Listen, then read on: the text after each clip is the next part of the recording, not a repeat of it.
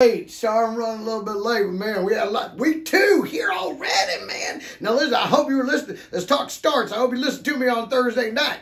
Right? Because I told you to start Jordan Addison, told you to start Devontae, told you TJ Hawkins, I told you to be all day, TJ, take that ball. And that's exactly, and I told you to play that Philly defense. They would up in his business all night now. So I hope y'all listen to me that now. That DeAndre Swift thing, come on now. I'm not a mind reader. I'm not a fortune teller. I can't see. I'm not Zoltan. I can't see the future. But let's talk some starts for this Sunday, okay? Starting tomorrow.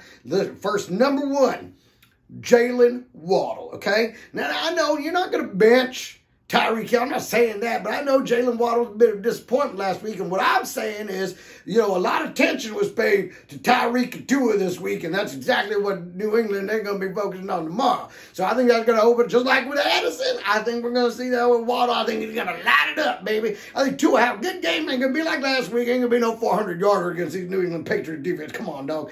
Now, that may open the door, for, again, I think it may be a good time to start. You want to fire up Raheem Mostert, this may be a good time, maybe a good Mostert day. Maybe a good Mostert day. Jordan Love, you want to start Jordan Love, okay? Ooh, I'm loving. First of all, after 3 touchdowns, 245 yards last week against the Chicago Bears. And somehow people are like, oh, they're going to lose to Atlanta?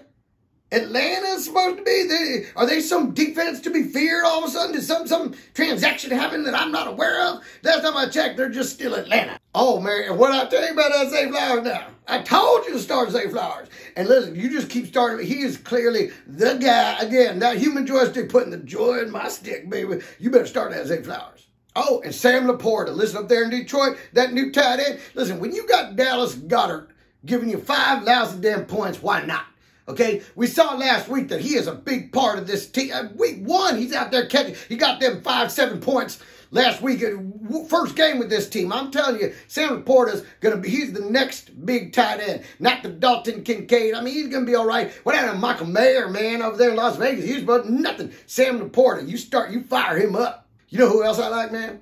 Monday night, George Pickens. I mean, Deontay Johnson, he all banged up. He ain't going to play. It is Pickens time. And he ain't no rook. This is it. It's time. I know, quiet week. Last week, they're up against, come on, San Francisco, boy. They ran into a freight train and what happened. But this week, I mean, yeah, the Browns still very good defense, but they ain't San Francisco. The Browns ain't San Francisco defense. I think it's going to be a good opportunity for George to get off that schneid and have a real good game. I say you fire up George Pickens. Okay. I'm going to say right now, start Dameon Pierce. All right? Dameon Pierce is a great running back. Now, they had the Ravens out the gate, rookie quarterback. Very difficult matchup week 1. I love that Raven defense. I started that all over the place last week. But this week, up against the Colts, come on, dog. I think Colts, they let Travis Etienne win all over on them last week. So I feel pretty good about starting up Dameon Pierce this week. If you need, you can throw him, I think RB2 or flex, you throw him in there. I think he's going to do a real nice job for you.